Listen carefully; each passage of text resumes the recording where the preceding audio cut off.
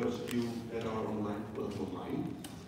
My name is Martijn Verheus. I'm the dean of one of 7 faculties of our university, which is management organization. And I'm here because I have the honor to open this event, because the programs communication and also international communication management are part of our faculty. And I'm really proud to open this here because of 3 reasons. First of all, of course, it's the topic. It's a really relevant topic, especially today, but always actually. So I'm really excited to hear what you, for instance, have to say and how the discussion will go, of course. But secondly, also because we co-host this with the municipality of The Hague, also with the Dutch Ministry of Foreign Affairs, and also, of course, with HagueTalks, very big here on stage. But most proud I am of this event because it was organized by our students, and that's always a very interesting and good learning environment and experience. And it gives me great pleasure to open this and to give the floor to you, Ekle Gominite. Did I pronounce that correctly? Yes. Okay, then my job is done, I think, and I'll leave the floor to you. Thank you.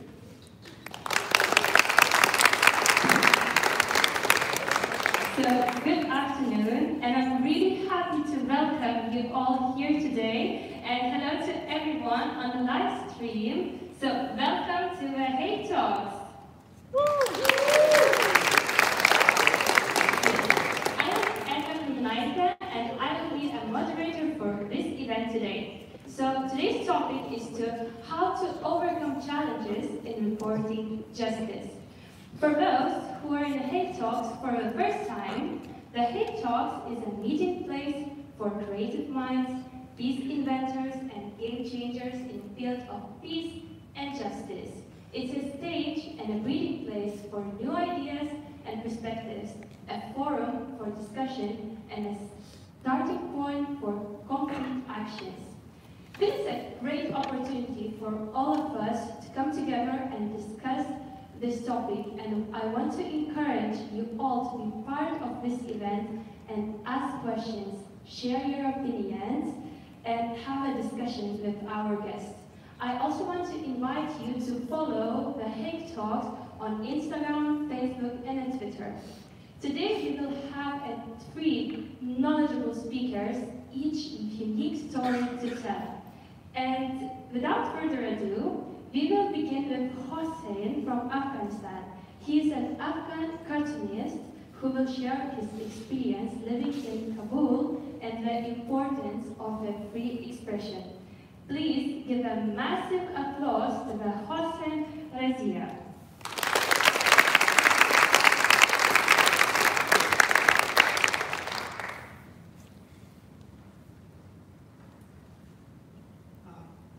I'm really happy to be in a university building again, especially as beautiful as Hague University of Applied Science, and also among you fine people. Actually, I was wondering how many of your teachers were scared of their student in your university, because when I was working as a lecturer in a small university, a private university in Afghanistan, I felt scared of some of my students getting more and more radical. Actually, in Afghanistan, educational places and universities for a certain group of people are the place of danger. By the way, I will come back to this story again later. I am Hossein Razai. I was born and raised in Iran as a refugee. Despite all the hardship, I managed to get my bachelor and then my master in architecture, and get back to Afghanistan with a lot of hope and dream. To a place that I have been called Hazara minority and Shia minority. We have been discriminated against, killed, persecuted, oppressed during the last 2 centuries. We prefer to be invisible safer. Until in the last 2 decades, we found education. In fact, we found the opportunity of being educated. We realized with the power of education, we could make our future a better future. Even we could make our country a better country. And even we can bring some change to the world. But unfortunately in our country, so many other people think otherwise. Reality in Afghanistan are really harsh, naked, exaggerated, because how can I say? The way that it hits you, you cannot digest it easily.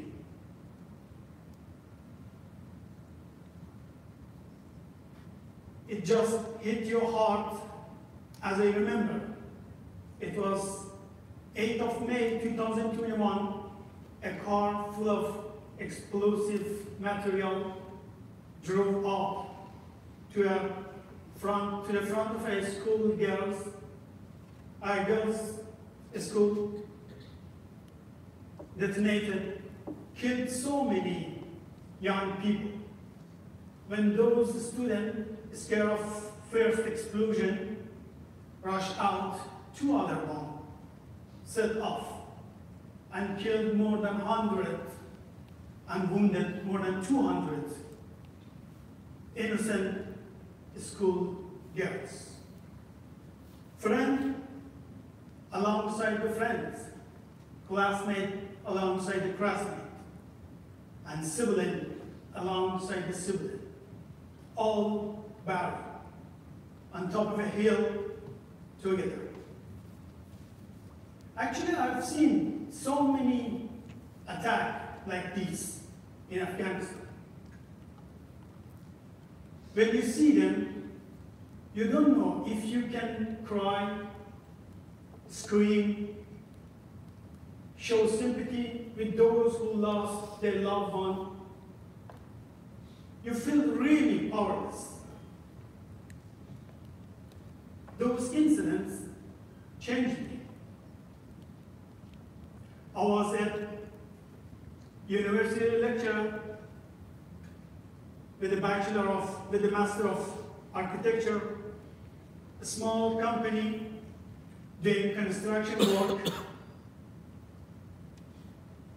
start drawing a cartoon, political cartoon, with a lot of danger and no payment, no income at all. I started publishing my cartoon in my social media, after that in some newspaper. I see the people's reaction. I see the people's reaction, those who lost their loved one. And I start doing more and more and more.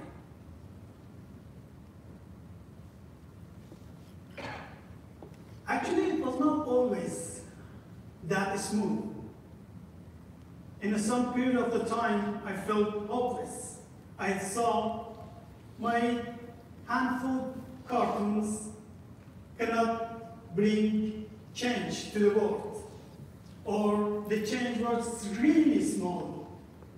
I thought being a political cartoonist is a ridiculous thing, because I saw the magnitude of suicide attack and also the size of my cartoon. Even I quit. I do not draw a cartoon for more than 6 or 7 months. After a while, I reached this conclusion that doing nothing exactly is the thing that those people who attack us to stop us going to their school, being educated. And then I start drawing cartoon again and again. I know it is a really small change, and maybe it could bring a really, really small change. But I saw sometimes a small change can bring a big difference in some people's life. Thank you.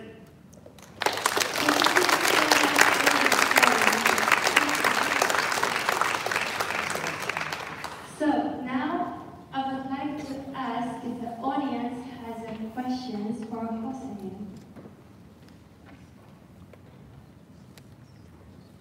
Yes, does someone has a question? Yes, I see the question here. Just for the security reasons, please don't say your name, okay? Hi, so thank you very much for your story. What kind of cartoons are you currently working on? Actually, I am working on a cartoon about Ukraine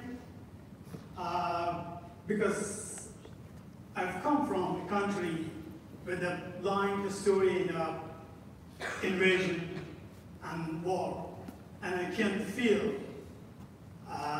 that, I can understand this situation. And I'm trying to draw some cartoons, and I hope I'll be able to share them with the world as soon as possible. Thank you so much. Do we have, yeah, I see we have other question. Yes, it's here, and yeah, thank you. Thank you for the presentation, really very fascinating. I was just wondering about the situation now in Kabul and Afghanistan in general after the Taliban. You know, we all know the situation, but you know, how would you describe being a Afghanist? You know, thank you. When you try to be a cartoonist, the first step is to try to criticize. And when you are faced with a radical government like Taliban, how can I say? Maybe your first mistake is your last mistake. I don't know how can I explain it, but situation getting worse and worse, and freedom of speech getting more and more limited, and justice, I think. Yes, thank you so much. And yeah, you can go to take a seat. Thank you. Please.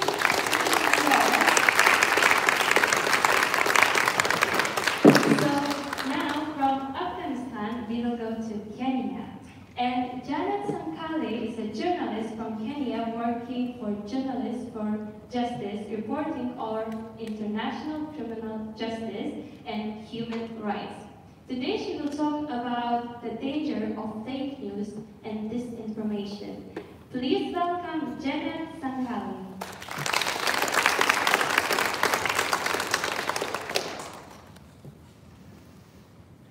Thank you. I come from a marginalized community in Kenya called the Maasai community. We face a number of challenges such as limited education opportunities, political discrimination and exclusion, underrepresentation in decision-making, negative stereotypes, and being a woman in my community makes it even harder. We often face challenges such as post-early marriages, and we are subjected to female genital mutilation. Fortunately, my parents enabled me to go to school. I joined university and studied criminal justice. A field that I believed and still believe provides me with a springboard to advocate for women's rights, the rights of the minority, being a voice to the voiceless, and also change the narratives in my community, as well as other marginalized communities that still live in the fringes of this society. After graduating, I was presented with an internship opportunity at Journalists for Justice as a legal researcher. Journalists for Justice seek to promote a a balanced discussion in international criminal justice in the media, and also advocate for justice and reparations of victims of violence through reporting. A report on international criminal justice and human rights violation, which includes I follow and monitor trials and proceeding at the International Criminal Court and other international tribunals. Through my reporting, I've been able to be provided with the opportunity to call out impunity whenever it occurs, compel other states actors to act. Additionally, I'm also able to inform and educate citizens on how they define justice, how they see justice, as well as providing them with reliable and usable information on how the global justice system works in seeking justice to victims. Working as journalists for justice, I've been able to document stories of victims and survivors of violations, and also connect them to institutions that offer redress to some of these violations. When I started reporting, my biggest challenge was I had no journalistic training, but I've been able to build that. I've been able to bridge that gap based on my criminal justice background. Slowly, I've been able to transition, and I'm now accredited as a journalist. I enjoy my kind of reporting because my priority is to inform and empower other people on their rights, as well as identifying human rights gaps across the world, that take place across the world. In this digital age, I've also, the social media has become the supreme media channel, and I've also been able to adapt and develop online content for my audience. I've been able to keep up to speed with the rapid development in technology that has changed the journalistic practices in terms of gathering stories, compiling stories, and disseminating them. I'll give an example of the Kenyan cases that I brought to the International Criminal Court. And Kenya has a history with the International Criminal Court because of the violence that has haunted elections since 1992. In 2007, Kenya experienced a level of violence that shocked the conscience of humanity. Attacks engulfed in different parts of the country, leading to more than 1,000 people dead and 500,000 displaced. These cases unfortunately collapsed in the ICC because of the intensive campaign to intimidate witnesses. Some were end up being killed, some were induced to recant their evidence, and some were intimidated not to testify. During these trials, the digital technology was just starting to take shape. So Kenyans relied on information from the local media mainstream. And the suspects and their agents harnessed the media to serve their own purpose. They changed the narratives, casting themselves in the molds of victims of Western and imperialistic actors. The plight and voice of these great victims was drowned out. The campaign was effective. The drive to control the formation of these cases. Even now, there is very little information about these cases, despite the local media reporting it widely, pointing out to a possibility of digital erasure. This new technology, or rather the digital technology landscape, has also changed how our culture consumes mass media.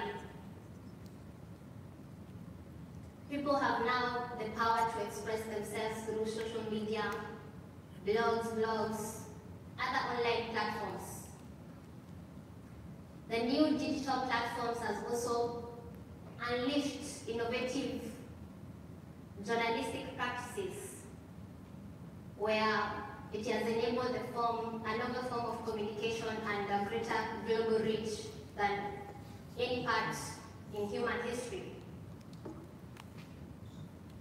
The new technology has also brought its opportunities and challenges such as disinformation and hoaxes that are commonly referred as fake news. While the major arena of disinformation is social media, I had to keep the powerful actors are now using or instrumentalizing fake news to serve their purpose. In an ongoing Kenyan case, the prosecutor versus Kenyan lawyer Paul Gisheru, who is currently facing charges of corruptly influencing witnesses in the main case that I have just spoke about. During the beginning of his trial, he pleaded not guilty. After seconds, a manipulated video went viral, saying that he pleaded guilty. As I was aware of this trial, I was able to fact-check the video and tagged it online in our social media accounts as fake video. Why do someone like me from the remotest past of the world interested in international criminal justice? It's because it has given me a promise of accountability. That no matter where you are, how powerful you are, accountability catches up with you. As a custodian of information, as my role as Journalist for Justice, I have taken it to heart to create online communication communities to promote justice for victims and also prevent reoccurrence of any form of violence that is going to happen through balanced and accurate reporting. I spend most of my time in the day working behind my laptop, a very special kind of journalism, by the way, that I need to research and also understand complex issues before providing the information to my audiences. And as students of journalism or communication, how do we ensure that the information we give out there is verified? How do we correct this issue of fake news? And how do we objectively report in this digital era as we are easily sidetracked with false information? Thank you. Yes, please.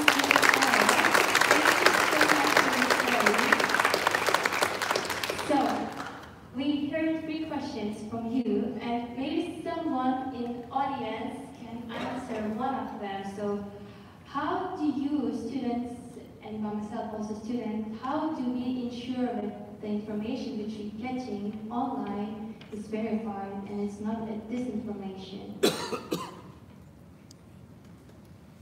Do someone wants to share? Yes, I see the hand here.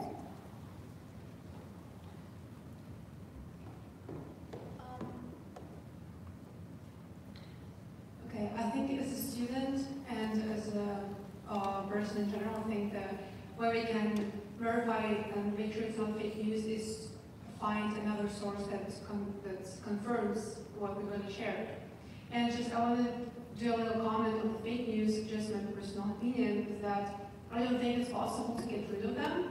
I think with the digital world we live in, as you mentioned, just more and more people have access to share any kind of information they possibly want.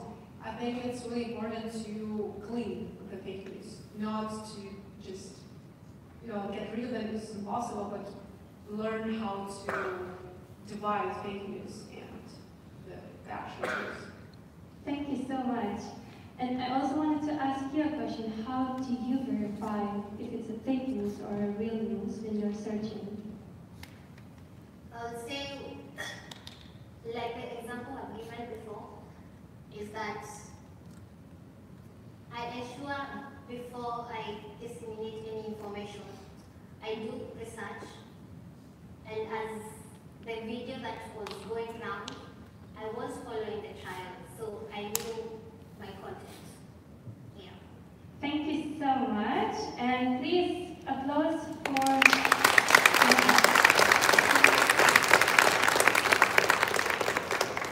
Yes, and now, the last but definitely not least, Oksana Kovalenko from Ukraine. She will be describing her day-to-day challenges of working in a war zone and how her work connects to the possibility of war crime justice. Give a warm welcome to Oksana Kovalenko.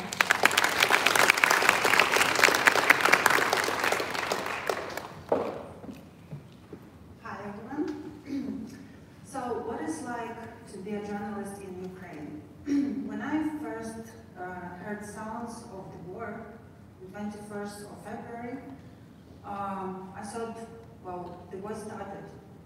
What the journalist should do in this situation? You write the news. So I wrote the news and my hands were shaking. And then my other colleagues woke up and they started to work, and we always were scared. We worked on adrenaline rush for about a month, but then the adrenaline won, and we all were exhausted. And now we are all exhausted, and I realized that I'm working very slowly. I cannot concentrate, and I have problems with my work. It bothered me a lot, so I wrote a post in Facebook and asked if anyone feels the same. And I found out that approximately 70 people answered me, and they told me that they're feeling the same. They were not only journalists, there were people of other professions, and they also felt the same. So this is the answer how Ukrainians feel, not only Ukrainian journalists. As to Ukrainian journalists, I also can say that now it is 3 months that we have a war, and some of our journalists already have post-traumatic stress, and I'm sure there will be more. One day I was scrolling my Facebook and saw a story of a family of 4 people, 2 parents and 2 girls. They escaped from Kiev to suburbs when the war started. They thought that it would be safe, not in Kiev, but in suburbs. But they were wrong. And the Russian occupiers, they came to the suburbs first. They occupied their village. There were shellings all the time, and the fire was all the time. So they decided to leave. It was dangerous, but it was more dangerous to be in this village. So they took to their cars, and one daughter who was 9 years old, and her name was Valeria, he got in one car with her mother, and another girl who was 15 years old, she was in another car with her father. They went out of the village, and they got under fire. The parents died, they were killed. The older sister, she was injured in her leg, so they couldn't walk away, they couldn't hide. Then the Russians came, they were on their tanks, and they took both girls away in different vehicles. Then they went to a village, they dropped off the younger girl, just gave gave her away to a strange family, and no one knows where the older girl is. She's 15 years old. She's a very nice young lady, and we all heard about the rapes, about the killings, about all these things which are happening to people, and no one knows where she is. Some witnesses say that soldiers told that they will take this girl to the hospital in Belarus, but we couldn't no one couldn't verify this. Belarus doesn't give this information even from Ministry of Foreign Relations. What I found when I read this story in Facebook, I found out that some of my friends know this family, and I've decided to help. I decided to make my own investigation, to go to the place, to meet people, to ask them questions, and try to follow all the directions the girls went, and then the Russian soldiers went to Belarus, and try to find some news, some information. Maybe someone saw this girl, maybe someone knows something. But to do so, I need more time, and what is strange, I need more petrol. Because here in Ukraine, I have only 10 liters of petrol in my car, and I have no any chance to get more because the Russians destroy our Ukrainian infrastructure. They destroy refinery plants, all refinery plants. They destroy railways. So it's impossible to get any fuel, and I cannot go anywhere. So I still want to help this family, and I hope I will do it a little bit later. And by the way, I don't know what is written in textbooks. Should the journalists help to people who they write about? Personally, me, I can compare it when I watch movies, documentaries about wildlife, like animals living in the wild, and I always wonder how it may happen when people who film this, they see how the cubs are being killed by other animals, and these people who film this, they don't save them, they don't do anything. For me, it's like, I just can't understand how it happened. I always want to help. That's why, maybe this is the reason why in 2014, when Russians occupied our Crimea, they also wanted to take part of another part of Ukraine. And our army was in very bad condition. They didn't have any vests, they didn't have any helmets, they even didn't have any boots. So what I decided to help. And as a journalist, I had an audience who trusted me, and also as a journalist, I had access to soldiers, so I knew what they needed. So I gathered the list of the equipment they needed. Then I told about this to my audience. They gave the money. I could buy the things and then go to frontline and to bring these things to the soldiers. And there I had an opportunity to find the stories, because I could see soldiers, I could hear the sounds of explosions, I could realize what they feel, I could interview them, I could see the other people who were living in the war. So I brought stories back and we published them. Everyone supported me in this, but my editor-in-chief, she was a bit worried because, well, she was not very happy with what I was doing because she was very worried about my security and safety. And then once I was talking to an American journalist, I described him what I was doing, and he told me that I'm wrong. I shouldn't do that because journalists can only write the stories. They cannot participate on, like, in anything. They just write the stories. That's it. And you know what? I probably would agree with him, but not in this situation, because he lives in the United States. This country didn't have war on their territory for about 200 years. And this war, it means that if we fail, there will not be Ukraine, and no one will need me as a Ukrainian journalist. I mean, no one will need me as a journalist at all, because there will not be my country. And I have a question for you. What would you do on my place? So,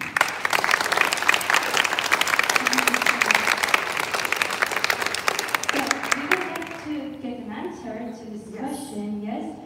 Does someone want to answer, what would you do in this situation? Yeah, I see the hand here.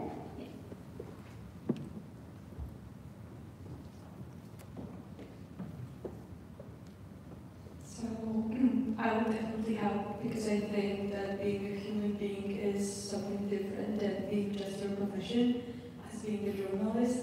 So I think you followed your heart. I would definitely do the same thing. Thank you so much.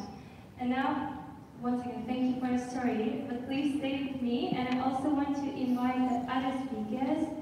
Please come here on the stage. Please welcome the applause.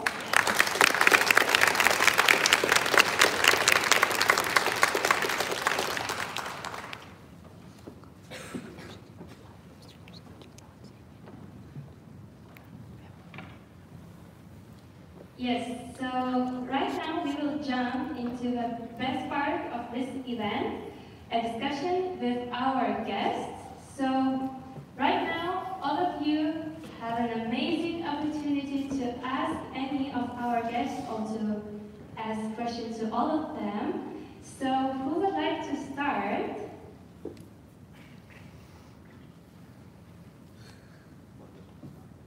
Yes, I see the hands, 2 hands here. Thank you. My question goes to Janet. You described yourself as coming from a marginalized community in a remote area, etc., and you're working on the most sophisticated issue called fake news. Now, my question to you is, how does one find fake news in a community where media literacy is almost close to zero? But by the time you talk about things being wrong, you've done some research, etc. But how does then a Maasai reader who heard it on the radio, who heard it on that thing called the internet, by the time you come up with your sophisticated figures, the right things, they're gone to the next fake news. So I'm just wondering, how far do you go into fighting fake news just from behind the laptop? And how far do you go into fighting it just from the bottom up in terms of fighting, or let's say getting rid of media literacy? Thank you. Thank you for the question. One, I would say that I think that my priority is to inform and educate people on their rights, and also give reliable information and accurate information on matters speaking to justice.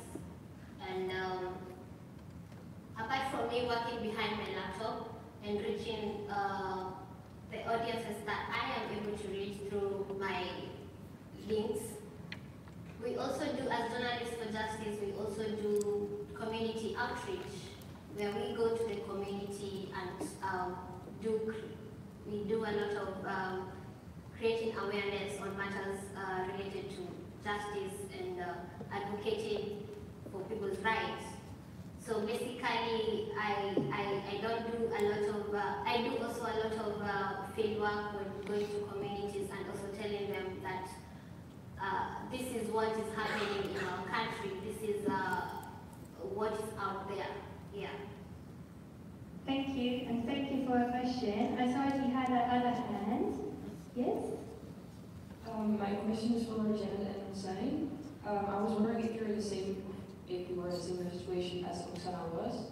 Like the question that she asked us, what would you do?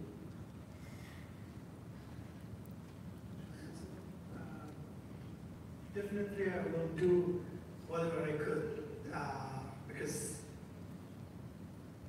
I've experienced that when you're living among the people, your loved one, you're seeing, you're dying in front of your eyes.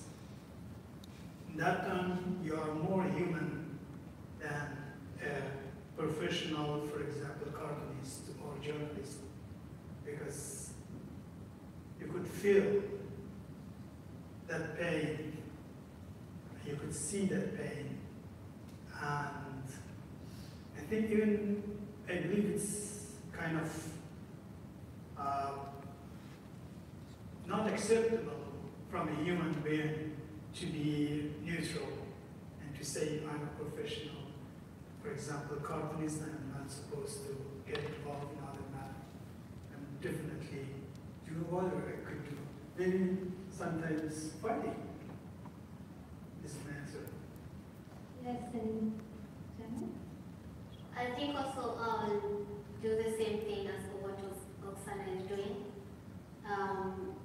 You can't separate yourself from being a human being and doing a profession. So basically, as a human being, I will try and help and also play my part as a journalist. Thank you so much, and thank you for your question. Do we have any other questions? Yes, I see here. I have a question for all three of you. The Hague is a place where we have these processes and these sometimes criminal trials and other things that happen. But that's very far away from each of your countries. And I'm wondering whether in Afghanistan, in Kenya, in Ukraine, is there a sense of what the Hague might mean or what the Hague can do for you, or is it too far away from people in each of your countries? Yeah, of course. What I'm doing as a journalist, I'm writing about the Hague and about the courts, so that people know what is going on here and what we might expect if there will be trials on those Russian soldiers who committed, not soldiers, but high-level people who committed the war crimes and the other crimes. And we also try to explain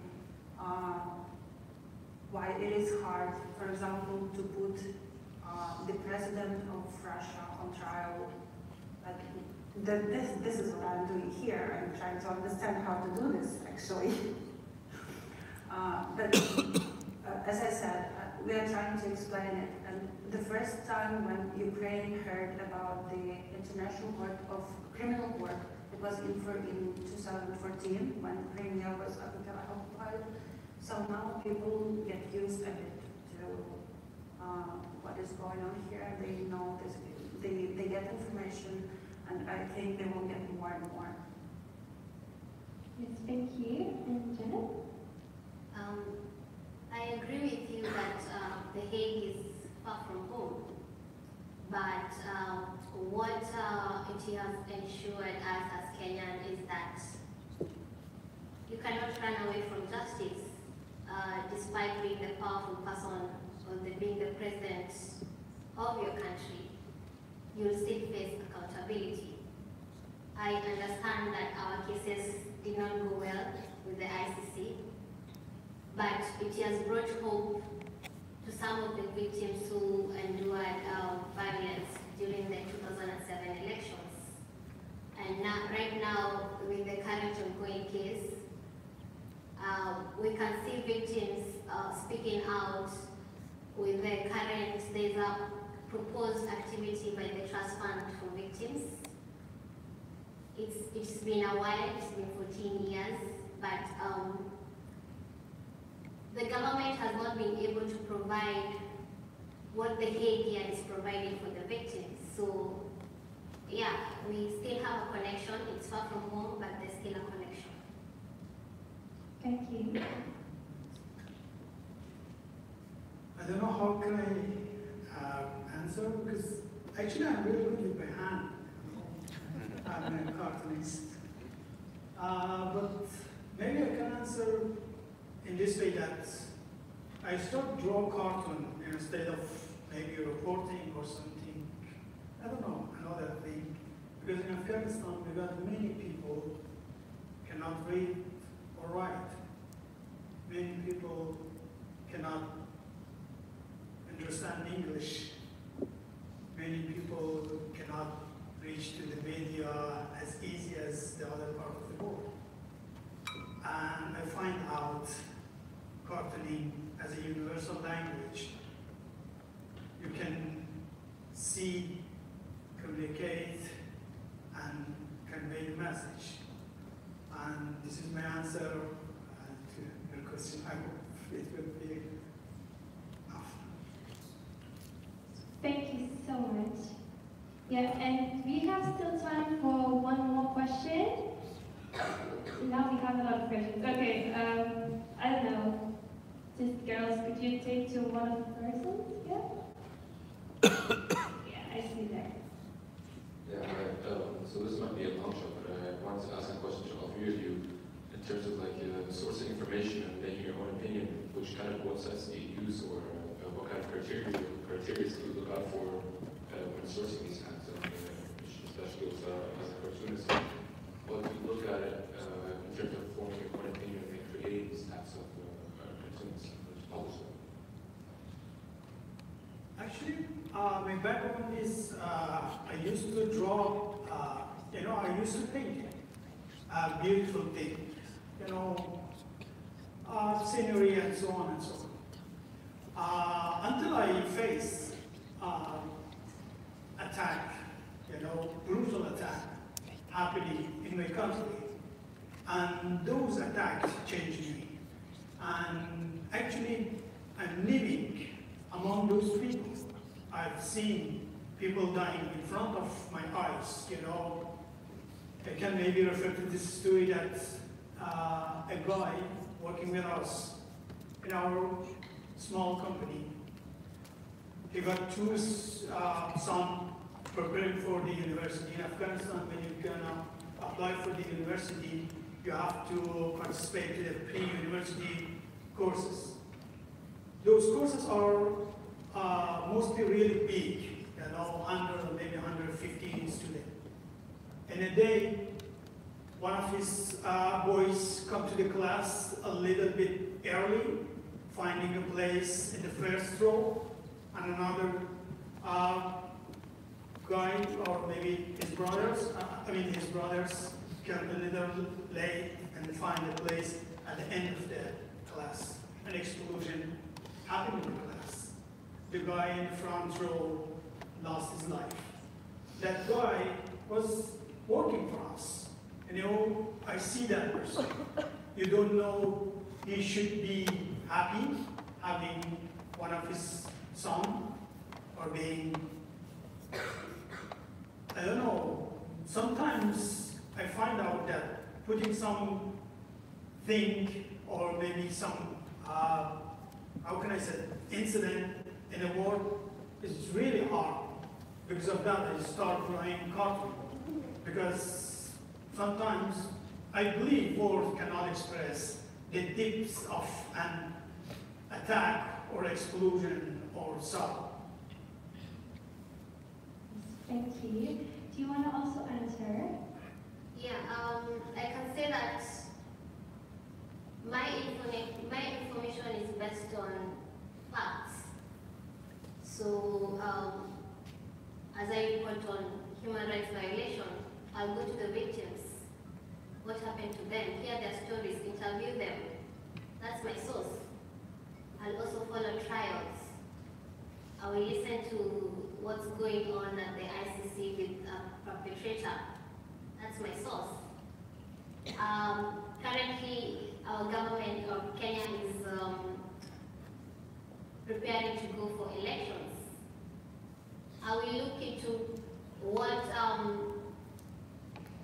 the government institution is doing or getting prepared to do for elections to avoid any form of any violence happening.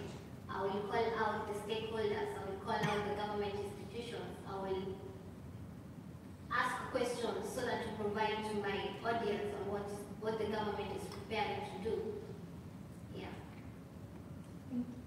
As to Ukraine and the sources, I have to tell you that now we have some problems because we are in the war and sometimes we cannot verify some information. So even if someone says that, well, I hear or can read someone who says that he is in such village or such city and he knows that there was explosion and there are lots of people who died, I cannot write it because we need to verify it. So sometimes we have to wait for some time until we get the source, the proper source, which will say that yes, it happened, or no, it didn't happen. Sometimes there is kind of censorship because there is information which cannot be given. For example, if there is a missile attack and if it's hit something, we cannot say, like, the information is not given. Did they miss or did they hit the land or wherever? Because the Russians will understand, did they miss or should they attack again to get what they wanted, or they just stop attacks? Thank you so much. So we still can have one question if someone wants to ask. Yeah, so we can end our event. So I'm really happy that you all came here today, and we talked about the importance of the free expression, the danger of the fake news, and the challenges of working in a war zone. Thank you so much for everyone who's been here today with us. Thank you for our guests and also organizers. Please, huge round of applause to all of them.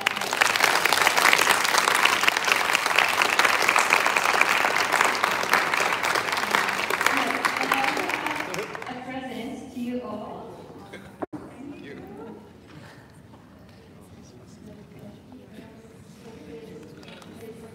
So, again, round of applause. And also thank you to all the fellow students who helped to organize this event.